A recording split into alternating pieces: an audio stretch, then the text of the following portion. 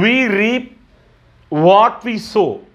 நம்ம எதை விதைக்கிறோமோ அதை தான் அறுவடை பண்ணுறோம். ஸோ அன்பை வந்து விதைச்சோன்னா அன்பை அறுவடை பண்ணலாம், வெறுப்பை விதைச்சோன்னா வெறுப்பை தான் அறுவடை பண்ண முடியும். வெல்கம் டு சாமி ஸ்போக்கன் இங்கிலீஷ். இன்றைக்கி நம்ம பார்க்க போகிற லெசன் பயனுள்ள 10 வார்த்தைகள். ஸோ வந்து இங்கிலீஷ் வந்து சரளமாக பேசுகிறதுக்கும் எழுதுறதுக்கும் யூஸ்ஃபுல்லாக இருக்க போகிற 10 வார்த்தைகளை இந்த வீடியோவில் நம்ம பார்க்க போகிறோம். இந்த வார்த்தைகளை வெறும் வார்த்தைகளாக லேர்ன் பண்ணிக்காமல் எங்கே யூஸ் பண்ணுறது, எப்படி யூஸ் பண்ணுறதுன்னு கான்டெக்ஸ்டோட கற்றுட்டோம்னா அந்த வார்த்தைகளை நம்ம ஒருபோதும் மறக்க மாட்டோம். Are you all ready?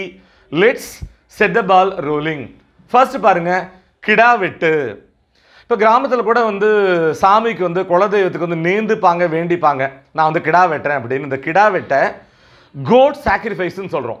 So code சாக்ரிஃபைஸ்னா கிடா வெட்டுன்னு அர்த்தம். ஒரு எக்ஸாம்பிள் பார்க்கலாம். இந்த வார்த்தையை பயன்படுத்தி கிடா வெட்டு ஒரு கிராம கோயிலில் நடத்தப்பட்டது.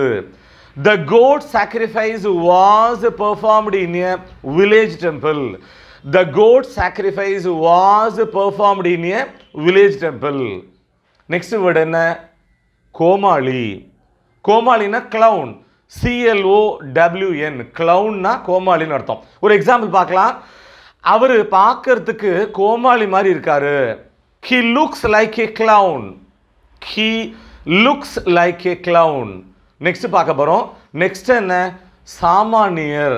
சொல்லுவோம் இல்லையா, நம்மளை மாதிரி விலைவாசி ஏறிண்டே இருக்கு, நம்மளை மாதிரி சாமானியர்லாம் என்ன பண்ணுறது அப்படின்னு கேட்போம். அந்த சாமானியர் இங்கிலீஷில் காமனர்னு சொல்கிறோம். காமன் மேன் கூட சொல்லுவோம், அது காமனர். COMMONER. காமனர்னா சாமானியர். ஒரு எக்ஸாம்பிள் பார்க்கலாம்.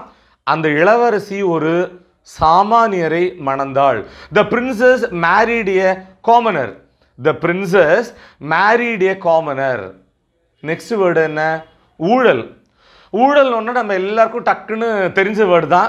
நியூஸ் பேப்பர், நியூஸ் எல்லாம் கேட்டிருப்போம். கரப்ஷன் எல்லாருக்கும் தெரிஞ்ச வேர்டு தான். பட் நம்ம இன்னொரு வேர்டு கற்றுக்குவோம். என்னது?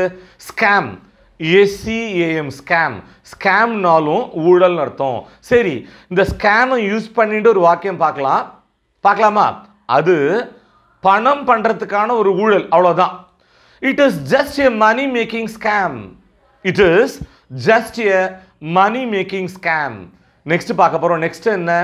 சுருக்கம். சுருக்கம்னா நம்மளோட உடைகளில் இருக்கும். ஏஜ் ஆக ஆக நம்மளுடைய முகத்துலேயும் உடலில் மற்ற பாகங்களில் கூட வரும் சுருக்கம். சுருக்கத்தை ரிங்கிள்னு சொல்கிறோம். WRINKLE. ரிங்கிள்னா சுருக்கம்னு அர்த்தம். ஸோ இந்த ரிங்கிள் யூஸ் பண்ணிட்டு ஒரு எக்ஸாம்பிள் சென்டென்ஸ் பார்க்கலாம். என்னோட முகத்தில் சுருக்கம் விழ ஆரம்பிச்சிடுத்து. என்னோட முகத்தில் சுருக்கம் வர ஆரம்பிச்சிடுத்து. எப்படி சொல்கிறது? I have developed wrinkles on my face. I have developed wrinkles on my face. Next word என்ன பார்க்க போகிறோம்? உம்முனா மூஞ்சி. சில பேர் ரொம்ப பேசவே மாட்டாங்க, உம்முன்னு தான் இருப்பாங்க. ஏதாவது கேட்டால் கேட்டதுக்கு மட்டும் பதில் சொல்லிட்டு உம்முன்னு உட்காந்துருப்பாங்க. இவங்களை எப்படி சொல்கிறது? A taciturn person. A taciturn personனா உம்முனா மூஞ்சின்னு அர்த்தம். ஒரு எக்ஸாம்பிள் பார்க்கலாம். அவளுடைய அப்பா ரொம்ப கூச்ச சுபாவம் உடையவர், ஒரு உம்முனா மூஞ்சி கூட. Her father is a shy taciturn person. Her father is a shy taciturn person. Next word என்ன பார்க்க போகிறோம்? இயல்பு நிலை. இயல்பு நிலைனா நார்மல்சி.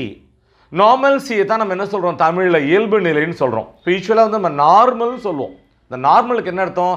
இயல்பான, சகஜமான, வழக்கமான அர்த்தம். ஆனால் நார்மால்சி இல்லாட்டி நார்மாலிட்டி அப்படின்னா இயல்பு நிலைன்னு அர்த்தம். இப்போ பேசும்போது கூட சொல்லுவோம் இல்லையா, இப்போ தான் கோவிடுக்கு பிறகு இயல்பு நிலை அங்கங்கே பார்க்க முடியுதுன்னு சொல்லுவோம். ஸோ இந்த இயல்பு நிலை யூஸ் பண்ணிட்டு நம்ம வந்து ஒரு சென்டென்ஸ் பார்க்கலாம். இயல்பு நிலை திரும்பி விட்டது. The normalcy has returned. The normalcy has returned. Next word என்னது? முடை நாற்றம் அல்லது துர்நாற்றம்.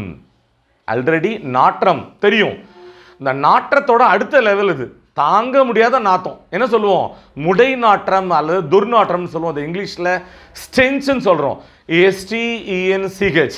ஸ்டென்ச்னா முடை நாற்றம் அல்லது துர்நாற்றம். ஸோ இந்த ஸ்டென்ச்சை யூஸ் பண்ணிட்டு நம்ம ஒரு எக்ஸாம்பிள் சென்டென்ஸ் பார்க்கலாம். அந்த அழுகிய மாமிசத்திலிருந்து வந்த துர்நாற்றம், முடை நாற்றம் என்னை வாந்தி எடுக்க செய்தது. The stench of rotten meat made me gag. The stench of rotten meat made me gag. ராட்டன்னா அழுகி போன, மீட்னா மாமிசம், மேட் மீ கேக்னா வாந்தி எடுக்க செய்தல். ஸோ திருப்பி சொல்கிறேன், அந்த அழுகிய மாமிசத்திலிருந்து வந்த முடைநாற்றம் துர்நாற்றம் என்னை வாந்தி எடுக்க செய்தது. நெக்ஸ்ட் பார்க்க போகிறோம். நெக்ஸ்ட் என்ன? அக்கறையின்மை அல்லது உணர்ச்சியின்மை. இந்த இங்கிலீஷில் அப்பத்தின்னு சொல்கிறோம், APATHY. அப்பத்தின்னா அக்கறையின்மை அல்லது உணர்ச்சியின்மை. ஒரு நல்ல எக்ஸாம்பிள் பார்த்தீங்கன்னா, ஓட்டர் அப்பத்தி. எலெக்ஷன் அன்னைக்கு எல்லாருக்கும் லீவ் விட்ருவாங்க. பெரும்பாலான யூத்ஸ் யங்ஸ்டர்ஸ் என்ன பண்ணுவாங்க, அப்பாடா இன்னைக்கு எலெக்ஷன் லீவு, ஒரு நாளைக்கு ஜாலியாக வீட்டில் படுத்து தூங்கலாம், படத்துக்கு போகலான்னு இருப்பாங்க. ஓட்டு போடுவது கடமைன்னு சொல்லிட்டு ஓட்டு போட மாட்டாங்க. இதைத்தான் நம்ம என்ன சொல்லுவோம், ஓட்டர் அப்பத்தி, வாக்காளர்களின் அக்கறையின்மைன்னு சொல்லுவோம். ஸோ இந்த அப்பத்தி யூஸ் பண்ணிட்டு நம்ம ஒரு எக்ஸாம்பிள் பார்க்கலாம். பொதுமக்களின் அக்கறையின்மை காரணமாக அந்த பிரச்சாரம் தோல்வி அடைந்தது. The campaign failed because of public apathy. The campaign failed because of public apathy. பாருங்க, campaignனா பிரச்சாரம், பப்ளிக் அப்பத்தினா பொதுமக்களின் அக்கறையின்மை. Got it? ஸோ இந்த லெசனோட லாஸ்ட் லெக்கு வந்துட்டோம். தாங்க முடியாத வேதனையை இங்கிலீஷில் அகனி அப்படின்னு சொல்கிறோம். AGONY, அகனி அப்படின்னா தாங்க முடியாத வேதனை. ஸோ இந்த அகனி யூஸ் பண்ணிட்டு ஒரு எக்ஸாம்பிள் சென்டென்ஸ் பார்க்கலாம். தாங்க முடியாத வேதனையின் காரணமாக அந்த நோயாளி படுக்கையில் உருண்டு புரண்டு நெளிந்தார். எப்படி சொல்றது? The patient was writhing on the bed in agony. The patient was writhing on the bed in agony. அகனினா தாங்க முடியாத வேதனை. WRITHE. ரித்துனா உடம்பை வந்து முறுக்கிக்கிறது, வளைஞ்சுக்கிறது, நெளிஞ்சுக்கிறது. Got it? Dear viewers, பயனுள்ள 10 சொற்கள். இந்த வீடியோ உங்களுக்கு ரொம்ப ஹெல்ப்ஃபுல்லாக இருந்திருக்கும் நாங்கள் நம்புகிறோம். மீண்டும் அடுத்த பாடத்தில் சந்திப்போம். தேங்க்யூ.